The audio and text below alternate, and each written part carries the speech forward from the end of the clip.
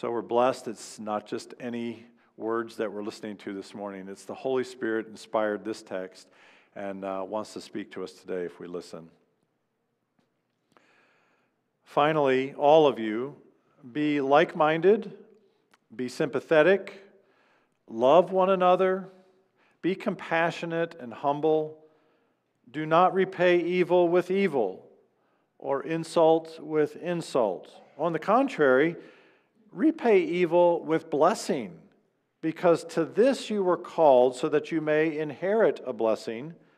For whoever would love life and see good days must keep their tongue from evil and their lips from deceitful speech. They must return from evil and do good. They must seek peace and pursue it.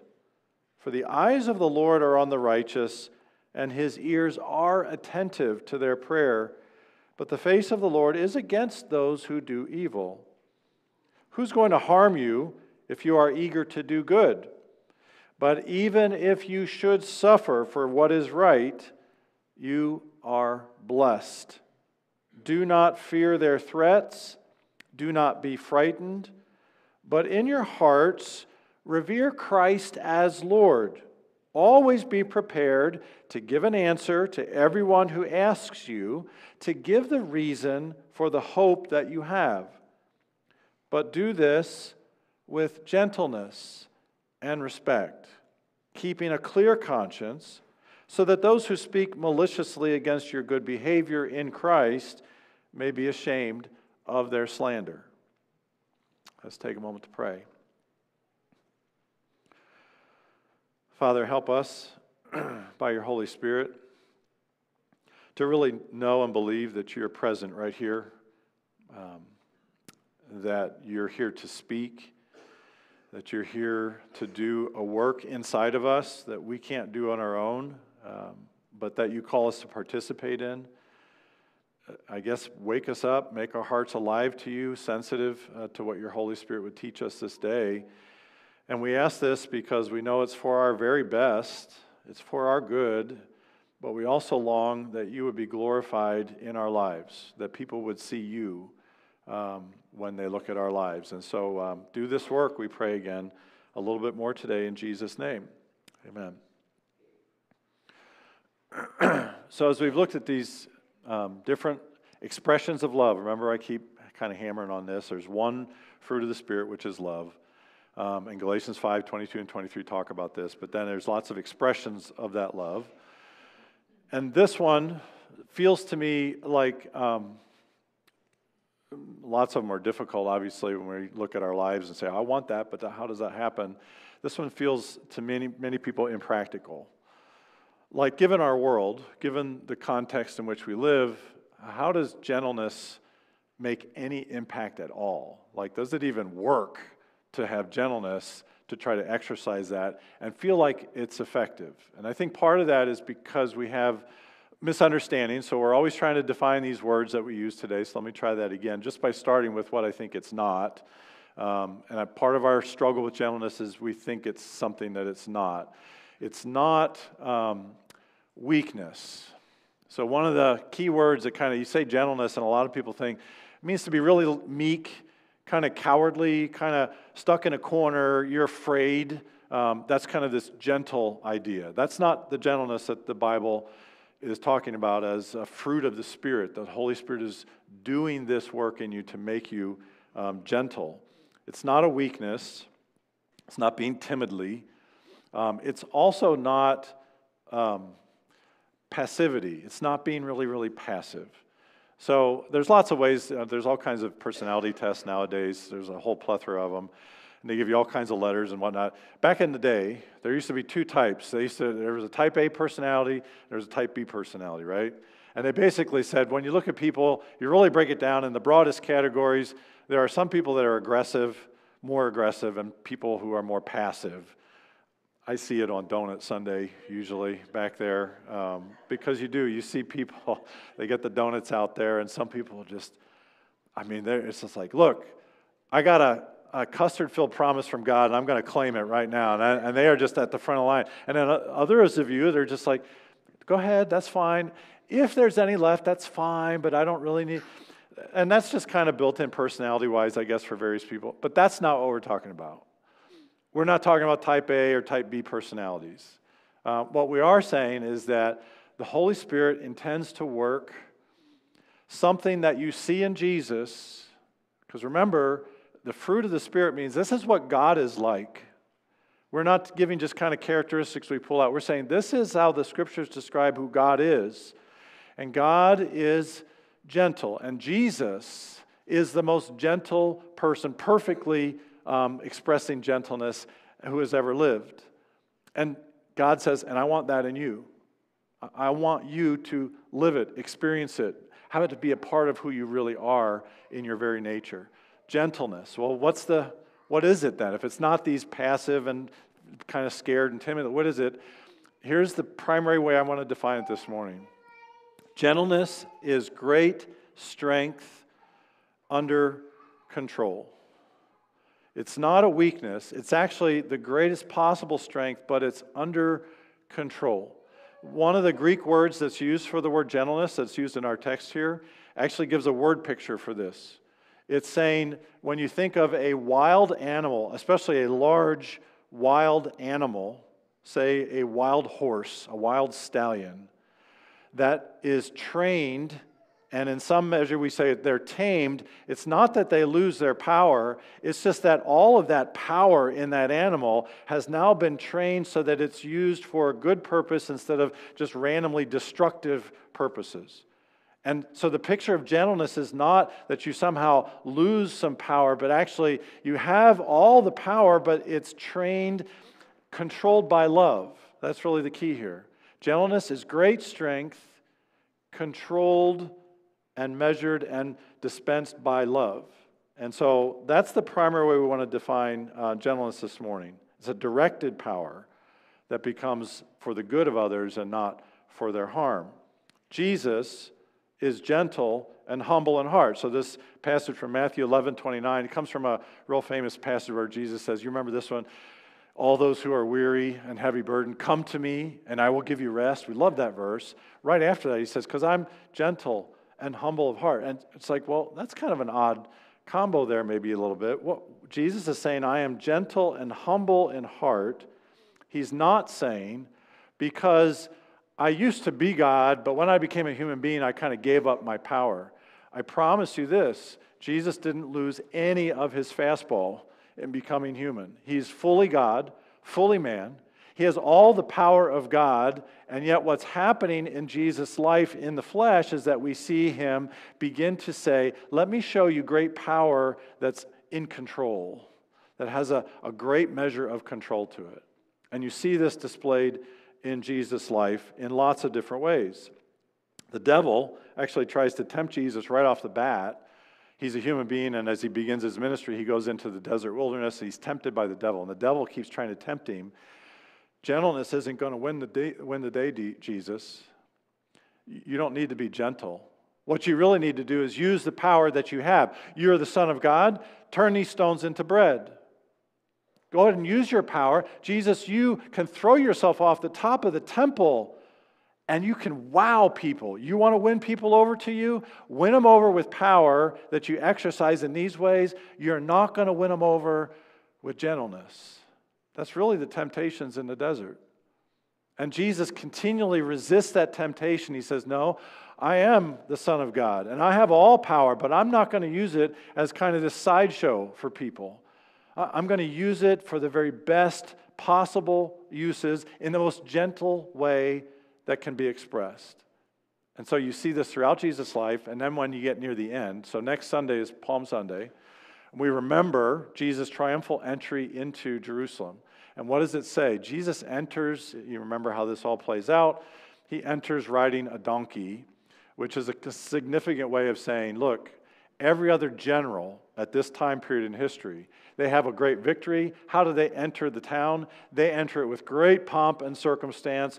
I want to show these people how much power I really have. And they ride these great stallions, or they ride with a chariot that's pulled by 3 or 4 horses. And they come in this great way to kind of wow people. And here Jesus comes in gently, humbly. Here's your king. And he comes in a way that you don't expect.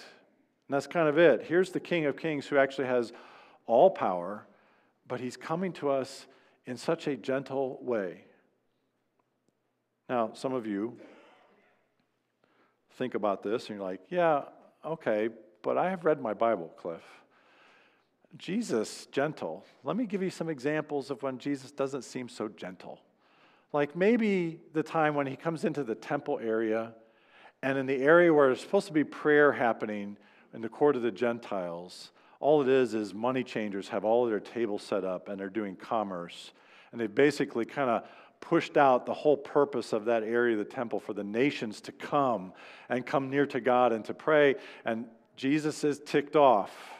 We know it because he comes into the temple and he actually physically, I thought about doing this as an illustration in our example here. Like if I came down here, if I flip this table over, the whole dynamic of our room changes in a minute here. As soon as I flip this table over, it's a very kind of jarring thing. And doesn't sound very gentle. Jesus flips over these tables and he starts hollering at this. This is supposed to be a house of prayer. You've made it a den of thieves. And you're like, so if he's so gentle, how is he doing that? If Jesus is so gentle, how is it that when Peter messes up, the worst failure of all time, it feels like, because he specifically says, I'll never do this, I'll never deny you. And then just later that night, he's the one who's actually denying Jesus 3 times. How is it that at some point before then, he's like, I will never let you die, and Jesus rebukes him. He doesn't just rebuke him, he gives him the strongest. Imagine if you came to church today and you're like, did God speak to you today? He did. He told me to get behind me, Satan. That would kind of be like, wow, that's the word that you got. How is that gentle to say to Peter that right now Satan is using you, get behind me? And here's what I would say is that gentleness, again, is not this kind of monolithic, it's always going to look exactly the same. What I'm saying is that all of the fruit of the Spirit are always looking at the context in which they're expressed. And so they will always say, all together, that's why I say it's one fruit of the Spirit. You can't have gentleness without faithfulness. You can't have any of these fruits separated out and say, so this is what gentleness is always going to look like. But I will tell you this, when Jesus turns the tables over, it is the gentlest expression of love that he can give in that context for those people. You say, well, that's not very gentle, is it? It's more gentle than, and he could righteously do this, bringing them to death immediately in judgment. Calling them out, he's the way, the truth, and the life. I take your life from you right now. Jesus could generally do that because he is holy God and we're sinners, and he could say, I'm not going to just teach you this lesson by turning this table over. I'm going to actually bring judgment on you right now. And they would drop dead. Well, that seems a little more gentle now when you're like, well, what he's really trying to say is, this is the gentlest way I can do this, but I got to turn this table over because you will never hear me if I don't do this in your life right now. And that seems like a hard word, but it's the most gentle way possible. When Jesus tells Peter, get behind me, Satan, that is the most gentle way that he can express his love to Peter and still get Peter's attention. By the way, notice he doesn't say, go away from me, Satan. He says, get behind me, Satan, which is exactly where, a disciple should be, following his master. He's basically saying, you've lost sight that you're the disciple, I'm the master, but I love you so much, but I know you won't hear this any other way. This is the gentlest that I can say this. Get behind me, Satan. And so there's this expression of gentleness that is going to change depending on the context. And that works for me and you too. So if it changed for Jesus, he's like, in this case, this is the most gentle. In this case, this is the most gentle. That means for you and me, it's going to change too. The Apostle Paul kind of lived this out. Read his letters. There are some days where you're reading like, Paul is the most gentle guy ever. Galatians 6:1. If one of you is caught in a sin, what should we do now, Paul? To drop the hammer? If one of you is caught in a sin, restore that person gently. That's what he writes in Galatians 6:1. Now, there are other places you read the Apostle Paul, and it's like he just goes off. Like he just loses it. It's like, Listen, Corinthians, you're not battling sin. It's not that we all come in here every week and we're like, I messed up again this week. It's not like you're feeling bad about your sin, Corinthians. He writes to them. He says, what's actually happened is you've changed it so that you're sinning, but now to justify it, you're saying it's actually a good thing. And you're celebrating the very thing that you should actually be mourning and grieving in your sin. And so I'm telling you, he says, the most gentle thing that you could possibly do in a situation like that is actually stop associating with someone who calls themselves a brother or sister in Christ. The goal, of course, is to draw them back into fellowship. But he's saying in that context, that's the most gentle way. Do you see how gentleness is not this one-size-fits-all? It's every day, and you're like, well, then how in the world am I supposed to know how I'm supposed to express gentleness? And there is only one way, not just for gentleness, but everything. We have to walk by the Spirit. Like we have to, every day we're saying, well, Jesus, this is a brand new context. What do I do here? And if you're like, well, gosh, Cliff, I would have to pray without ceasing if I was going to be doing that, right? I mean, I have to be praying all the time. Exactly. That's what it means to walk with Jesus, is every day I'm like, well, this is a brand new context. God, help me to know what true gentleness looks like here. So, it's going to look different. We can't cause it. I keep saying that, but we can cultivate it. So there are things you and I can do. Weed the weeds out of our hearts that are going to keep gentleness from really growing. Throw some fertilizer in there that's going to help that growth of gentleness in us. The gentleness of the Spirit is by the Spirit, not by us. But I can cultivate it with these two things that Peter mentions. First is humility. Peter says these two things, verse 8, be compassionate and humble. Let me start with humility. Humility is not beating yourself down. Humility is saying, how does humility help me to grow in gentleness? It is getting me back aligned with a right view of who God is and a right view of who I am. And I just have to tell you, I lose that almost every day. Almost every day, at some point in the day, I have missed sight of who God really is and who I am. Biblical humility is not beating yourself down. Oh, I'm no good. I can't do anything right. Blah, blah, blah, blah, blah. That's not biblical humility. Biblical humility is saying, I am not God, but I have spent most of this morning trying to pretend and live as if I depend on myself. And when I get sight of that again, oh, God, thank you for showing me that, and humbling myself before God and saying, God, I need you. I need you as much now as I've ever needed you. I don't stop needing you. At the core of all of our sin is that word pride, which is not just arrogance. Pride is this inability to stop and say, God is God and I am not. Pride actually flips it. Do you know that phrase where Jesus says in John 14, I am the way, the truth, and life. No one comes to the Father except through me. You know what pride says? No, it's my way. It's my truth. It's my life. And every day, there's this battle going on with pride and humility. Can I really see God for who He is and surrender to Him? And the problem is, if I go the way of pride, which is, it's my way, my truth, hey, I gotta live to make sure that I'm happy. It's about me finding my own happiness. I gotta be true to myself. I mean, these are common phrases that people say. It's my life. And I gotta find my way to be happy. That's what it's all about. Here's the problem with that. You and I will then never express gentleness in our relationships because there's really no way. Here's the reason why you and I can't express gentleness if we're not humble. And that's because there's only so many donuts in the world. There's only so many donuts. So whatever the donut is for you, it's like, if I could get that, I'll be happy. And so what happens is you see it, you want it, and there's two things that could happen. Either somebody makes a claim on your life, and now you're saying, I can't fulfill that claim and still get what I want, or someone is also competing for the very same thing that you want, that you think is going to make you happy. And so what happens is, without humility, pride automatically puts us in competition with one another.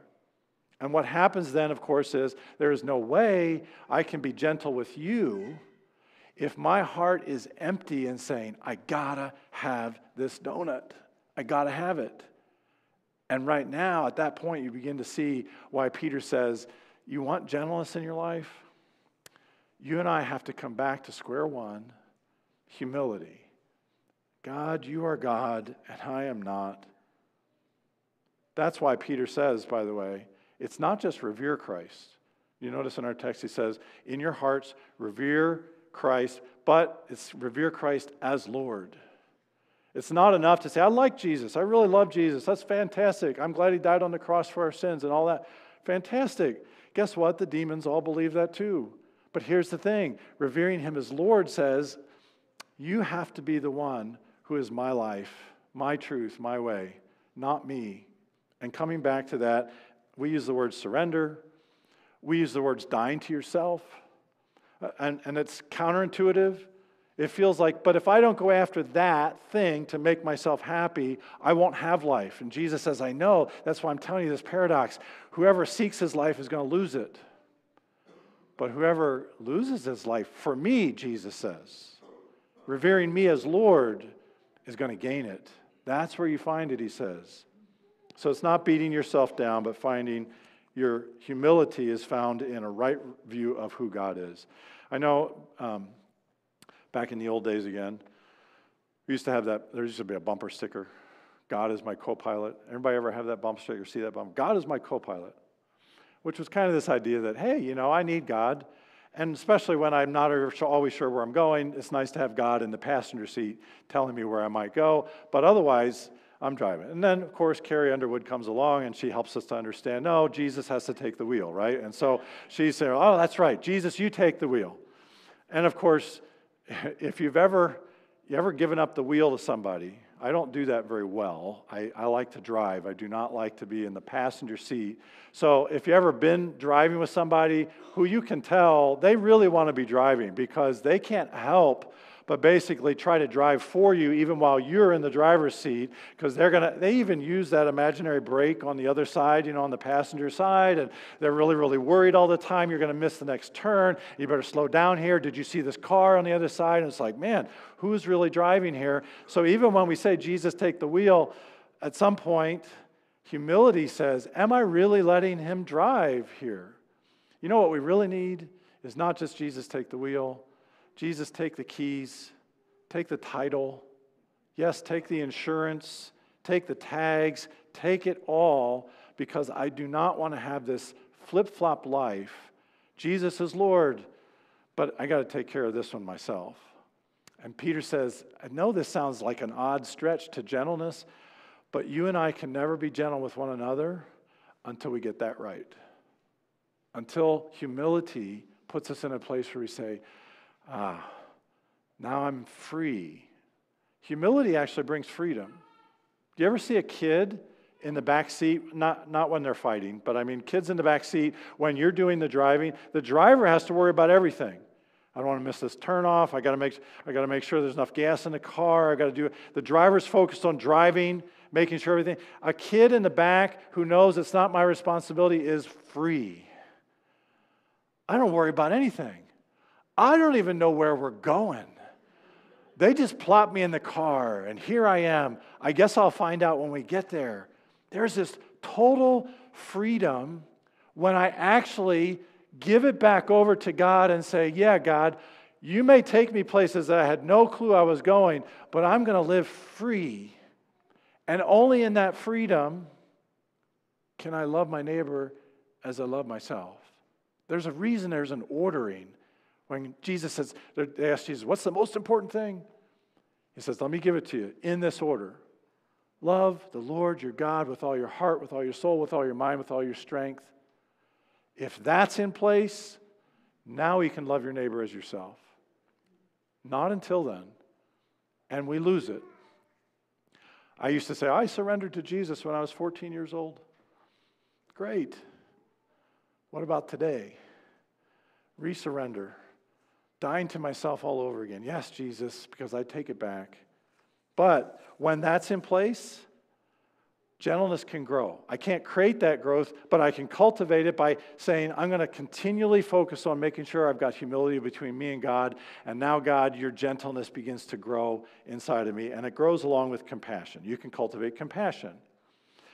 He says, finally, all of you be like-minded, be sympathetic, love one another, be compassionate and humble. And this is going to lead us to have gentleness grow as well. So this humility with God begins to turn my eyes. See, and this is the way it works, isn't it? Like if I really am free in the back seat, God's doing all the driving, He's Lord. I don't have to be consumed with, but what am I going to do about here? What about this? I'm actually freed up to not be so self-centered in my thinking, anxious and angry. And now I'm freed from that, and I can say, okay, what about you? What about my brothers and sisters? And Peter says, so be compassionate. How do you command compassion in somebody? He says, well, here's a couple things. Be like-minded. How am I going to be like-minded with you?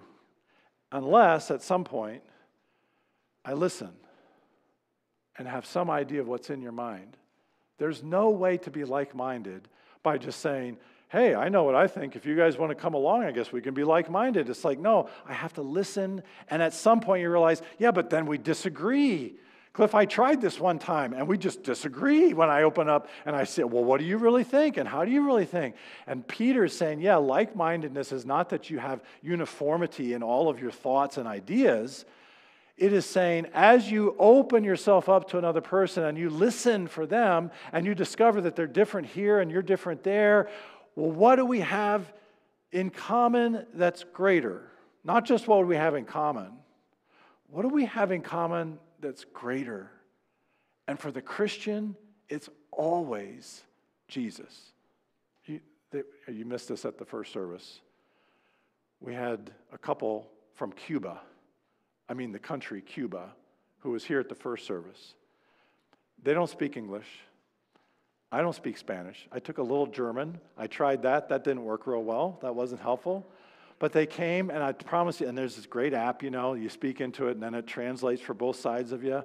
We're talking this morning. All I can tell you is that they are brothers and sisters in Christ. And that's all we need to know. All we need to know at that point. We're like, Jesus? Yes. See? Boom. There's this instant connection. Do you realize that's what Peter's saying? You're going to have these differences. Don't ever forget what matters most that brings you together. And it's always, always, always Jesus. Be like-minded. Be sympathetic, which is this empathy. I not only hear what's happening in your life, but it goes from my ears to my head and somehow gets to my heart. So empathy is your pain in my heart, is one way to think about it. I have to open up. I can't possibly do that if I'm anxious and angry about what I need for myself. But if I'm humble before God and I say, God's got me covered. I don't know how. I have a need, but God's got that covered. I'm going to trust Him for that. Now I have an openness to now have your pain come and I can help you bear it and you can bear mine. And the only way that happens is the people who are freed up from self-focused concern.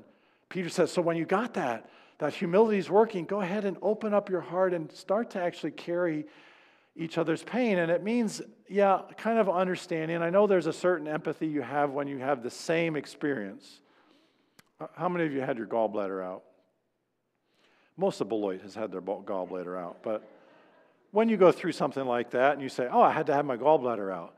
If somebody says, I've never had that. I don't know what that's like. Is that real bad? Is that a big deal? Well, I'll try to tell you. But if somebody says, I had my gallbladder out, there's kind of this instant connection, isn't there? People who've had kidney stones. Yeah. I know what that's like. And suddenly there's this kind of connection. You're empathetic. The pain that they have, you already understand in your heart. And so there's this. Now, if you're not already in humility with God, you know what this turns into. It becomes the competition. Oh gosh, I had this bulging disc, and they had to work on something on my back. And somebody goes, well, I had two bulging discs.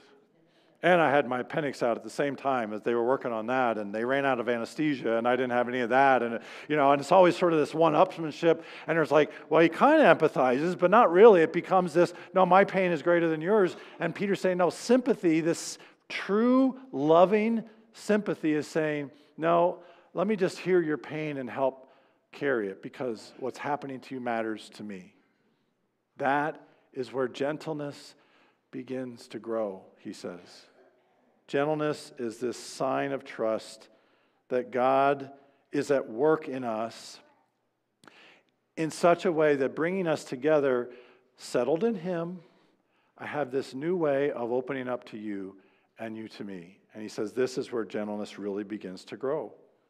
The reason that we struggle so much is in our relationships. We think, oh yeah, I'm good with God. And then we go out and we try to fix people. We're not very gentle with each other. Hey, that's wrong. You got to fix that. That's not biblical. You're bordering on heresy there. You got a real problem here, and we want to fix people, and we say it's for no, I care about them. I don't want to see them go down this path. Yeah, I get that. But at some point, Peter's saying, you know what? There needs to be a gentleness that happens so that even when you have to correct, you're always doing what Jesus is saying. He's saying, what's the most gentle way I can express this love to a brother or sister? And when I'm not able to then reach my point, because this happens a lot, some of you, and I do too, have family members who are not in Christ. It grieves my heart. But the worst thing that we can possibly do is say, I'm going to save them. Oh, I'm going to tell them, I just know if I could just, I tried to tell them last time, I didn't have the right words. I'm going to get the right words this time. I'm going to say them more forcefully this time. And man, we start hammering, and what we're really saying is, I do not trust God to love this person as much as I do. I must love them more than God, because God doesn't seem to be doing much with them. And then we start to press. And there's a really fine line between letting the Holy Spirit use you and trying to use the Holy Spirit or be the Holy Spirit for somebody else. And gentleness is the cure for that. Gentleness is saying, look, if God gives me an opportunity to speak, then I will, but I don't have to press anything here because I've got a God that I trust in who's at work. And there's this great beauty. There's a beauty to gentleness which shows power under control. And you reveal it again in Jesus. I think of Jesus remember the woman caught in adultery? And this radical mob drags this woman caught in adultery before Jesus. And they begin to say, and they prod him, look, the law says that she should be stoned to death. That's what the law says, that God gave us. God gave us the law. That's what it says. Jesus, what do you say? And Jesus, to me, this would be an opportunity for Jesus to just launch out and rant about, you guys are self-righteous, you're all going to hell, you are twisting God's word. Instead, Jesus is just drawn in the dirt. And they keep prodding him, and finally, Jesus says, and I hear it in this most gentle, which is not weak, gentle but strong way. Well, whoever is without sin, go ahead and cast the first stone. Oh. If you don't think gentleness has an impact in our world, listen to Jesus. Because in that moment, without saying anything else, man, there is conviction. And the oldest ones first drop their stones. And the younger ones start to be like, man, there might be some wisdom here that I'm missing. And finally, they all leave, and it's just Jesus and the woman, and Jesus turns to her then. And he's like, well, what's he going to say now to this adulteress? And he's like, so do you have any more accusers? Anybody who's condemning you? And she goes, no, I guess they all left. And then gently, gentleness is both grace and truth. He says, so then go and sin no more. Leave your life of sin. And so what he's saying is, man, you are loved. Yes, you got to be corrected here, but you are so loved. And the gentleness of Jesus is powerful and beautiful in that moment. I think of Jesus after the resurrection. He rises from the dead. He goes and he seeks out Peter, who really blew it. And there's this huge elephant in the room. Like, okay, we're going to have a little breakfast here by the Sea of Galilee. It's good to see you guys again. Glad everybody could make it.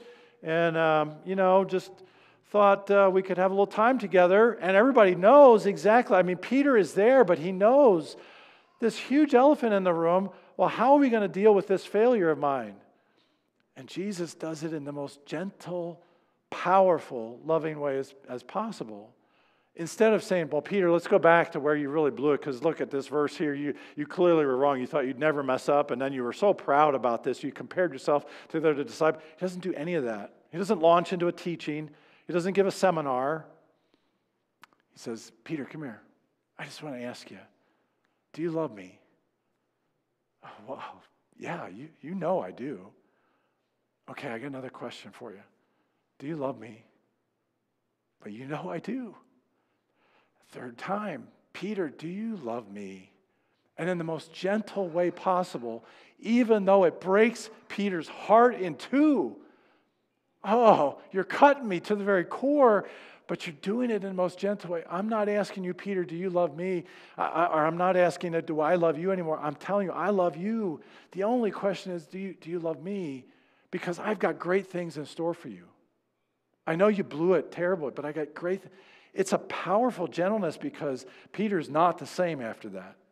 He is not the same after receiving that kind of gentleness. And lastly with this, so this Monday, Thursday, which is a week from Thursday, those of you who've been to our Monday, Thursday service, we've done the same format for a little while. This is going to be different this year. And so one of the things I felt like God wanted us to focus on was we're going to pray through, they call it the 7 last words of Christ. It's not just 7 words, but it means in the Gospels, when you see after Jesus is actually nailed to the cross, that he utters 7 distinct phrases or sayings while he's hanging on the cross dying. And we call them the 7 last words of Jesus. And so I've been meditating on that because we're going to pray through that on Monday, Thursday. We're actually going to sing our prayers on Monday, Thursday. I hope you can make it if you can. But I was meditating on this because I was thinking, the first word that Jesus says on the cross after he's been nailed to the cross is, Father, forgive them, for they don't know what they're doing. And somewhere from that point to the next word that Jesus says, a miracle happens. Because the Gospels tell us that Jesus is crucified with a criminal on his right and on his left. And that these criminals, at the beginning, the Gospel tells us that they both mocked Jesus. They both did. Neither one of them had faith in Christ when they were both crucified at the same time as Jesus.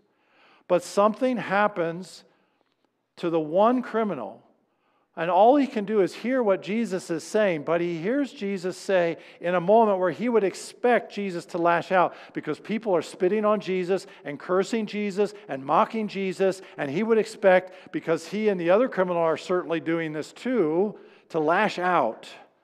Finally, it's easy to say that you love people. Wait till they drive nails through your hands and through your feet.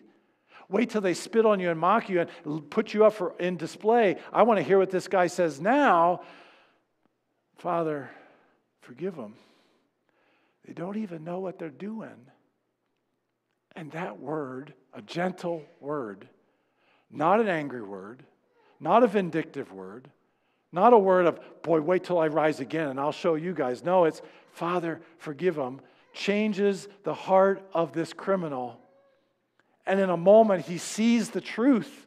God opens his heart and he says, wait, I know kings have all kinds of power, but I just realized I'm right next to, on my cross and his cross, the King of Kings and the Lord of Lords. And so he says to Jesus, Jesus, I've missed this, but now I see it because of your words. In gentleness, powerful gentleness. Father, forgive them. That would include me, Jesus. Jesus, remember me when you come into your kingdom. And Jesus, his second word, oh, I tell you, truly I tell you, today you're going to be with me in paradise. There's this beautiful transition from death to life for a man who's about to die, all because of a powerful and beautiful word spoken by Jesus that is in the greatest gentleness possible. A God who doesn't lash back out at us when we mess up, When we've sinned and rejected Him, a God who doesn't lash out but says, I love you, come to me. Come to me. And He says, I will not reject you.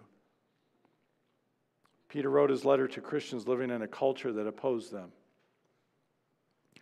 The world has seen enough angry, ranting Christians. It has seen enough. It doesn't affect them because they say, well, they're just playing by the same rules that we do. What the world needs to hear is powerful, gentle words of grace and truth that say, no, there's a Savior, and the same gentleness that He spoke in His life that was powerful and changed lives, He's working that in us, and He will work it in anyone who surrenders to Him. And we call people to that. Peter says, you're going to share the gospel. You're going to do evangelism. You're going to give the reason for the hope that you have. But the primary goal of evangelism, the way that you do it, he says, matters. Do it with gentleness and respect. Gentleness and respect win the people's heart in a way that you can't do it by trying to force it, he says. This is a people that reflects the beauty and the power of Jesus. Let's pray.